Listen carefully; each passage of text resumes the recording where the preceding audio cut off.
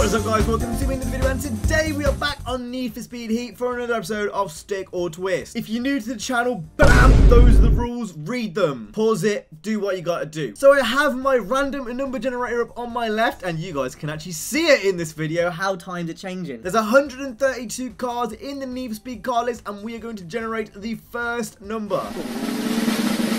Hey, 108. Okay, so we landed on the Lamborghini Couch. I reckon we're gonna spin again. I don't think I actually want to use a Lamborghini Couch today, just because I already have a video on the channel about it. So let's go ahead and twist for another number. 91. Oh, disgusting. Right, we get one more spin, just in case if you didn't read the rules. And whatever we land on is the car we have to use because it's the third spin. So let's go ahead and do this. The final spin is number 16. Okay, I don't know whether that's a particularly good thing. 16. What is 16? It's a Mustang Foxbody. I mean, it could be worse, I guess. Now, I actually haven't used this car since 2015, so I have absolutely no clue if it's any good or not. We're going to find out in a minute. Now, that is saucy.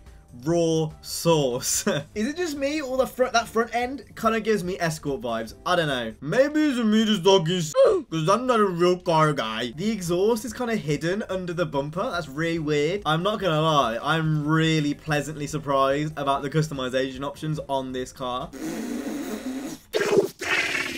Filth! That is filthy, bruv. Ugh. There's actually loads for it. I'm going to quickly just go through some of the options that surprised me. So the hood was like, whoa, whoa, whoa, whoa. I don't know whether that's new. I don't know whether that was in Payback because I didn't really play much of Payback. But that part was like, wow. As we go around, the rear had loads of options. There was loads of exhaust options that I don't know if they were there in 2015 or whatever.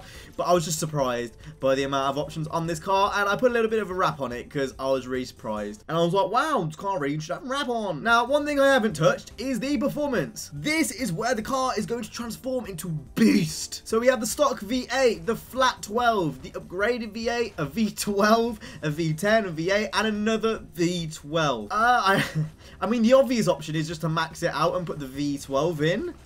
But the flat 12 is a bit nutty as well. Let's go ahead and smash the V12 in. Boom! Now, I'm going to quickly go ahead and all ultimate plus a ting. 3, 2, 1. This car so far has been full of surprises. So for some reason, I'm pretty sure this is one of the very few cars which actually has this trait.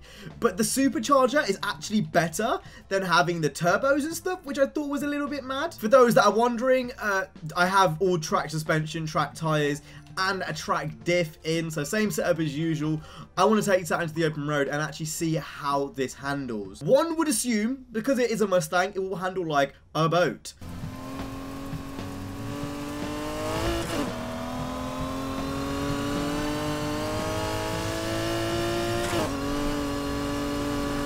It's not as fast as I thought it was gonna be, not gonna lie. Let's go ahead and smash all this like somewhat up. Where is this gonna stand in our little kind of mini Top Gear table? I'm not so sure. Let's go ahead and take it to Rare Bear so we can benchmark it against all the other cars.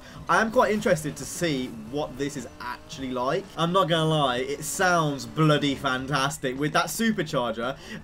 All the other cars had turbos, so there's no reason to use a supercharger, but this sounds fan-dabby-dozy. Benchmark time for a good car is around a 255. If this Mustang gets anywhere close, then it's done good. Now, honestly, I've not given muscle cars a real proper try in Heat. I've tried a lot of cars in Need for Speed Heat, but I haven't tried many of the muscle cars. This definitely handles like a boat. It's very, very heavy. It has a drift bias too, for sure. I'm going to do a little bit of a guesstimation and say 3 minutes.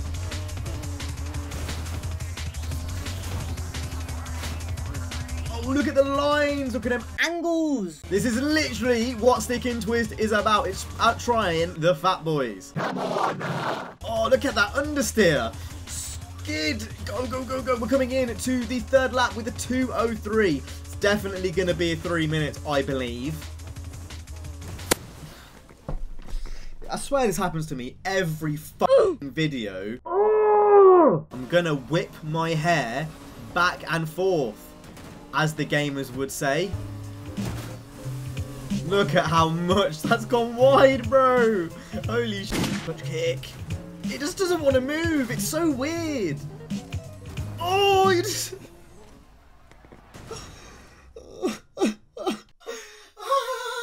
Stick and twist.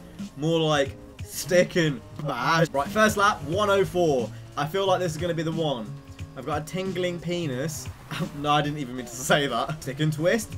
More like twist and stick. This is most definitely gonna be the final lap. I think the more important question is, what time is it gonna come in at? And we're coming up to the final straight. It is definitely a slow one. It's not like an RSR time, but I didn't expect it to be in the first place. We're gonna come up to the final straight here, and it is just done a 3:01. Now, there's a few little mess-ups in between, but I think that's probably a respectable time for the car. It's not going to be blazing the leaderboards anytime soon, but it was definitely decent, but not bad. Like I said, engine swaps do make a big difference in this game. I feel like they allow cars to be a lot better than they would otherwise, which obviously makes sense. But the one interesting thing about this car, similar to the MX-5, is it actually starts off straight bang in the middle on the performance matrix. So let's go ahead and go over to the performance, switch out the track tires for drift tires, as well as the diff, etc, etc. Oh, this is such a bad idea. What am I doing? Oh, go up! Come on! Don't let me go all the way around, you bird. What a farce. An absolute farce, I tell you. Now, the thing is with these cars that are smack bang in the middle of the performance matrix is they're versatile. Cars that you can use in nighttime. Obviously in nighttime you can switch your performance parts in and out, and it's much more important about having a versatile car instead of, say, a fast car or whatever. But it's a lot better if you can do both drift events and race events, and if the car is more versatile in nighttime. And you know what? Yeah, this is pretty good. This is actually very good. Dare I say it, this actually might be one of the better drift cars that I've actually used. I'm not going to sit here and say it's OP by any stretch of the imagination, but wow. Someone in the comments are going to be like, well, I can't believe you didn't crash it because it's a Mustang and Mustangs crash. I am a nerd. Yeah, definitely not fast, but very, very good at getting sideways. I reckon if you're looking for a car to do nighttime in, not only just the normal race events, but drift events as well, this could be the one. Or even maybe if mixed speed lists come at some point. I seem to get very surprised about how good the cars are smack bang in the middle of the performance matrix. Like I said, I don't want every car to be OP. That's not really the purpose of a lot of them being there. Customization is one of the reasons purely by itself you should buy this car. But then the fact that it can do this, what the fuck? That is insane. 500k, the target was 150. That was me shooting the gun. You know what? I reckon this is good off-road as well. Look how weird it looks so high, man. It's so weird. 3, 2, 1, source. Now, like I said, I don't think I've actually covered off-road in much capacity in this game, but I don't mind it, honestly. Like, I feel like they've done off-roading pretty well in this game. Now, keep in mind, it's quite, like, drift heavy. I honestly didn't really think about that too much. I just kind of used what parts I had available.